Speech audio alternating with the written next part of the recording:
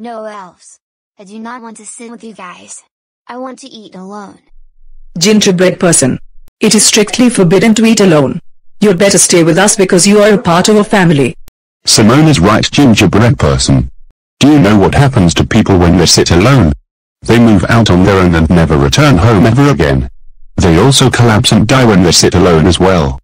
And listen to Humphrey, he has a point there. If you sit alone you will be in a heap of trouble, the news will be involved, and we will tell everybody that you are an asshole to the whole world.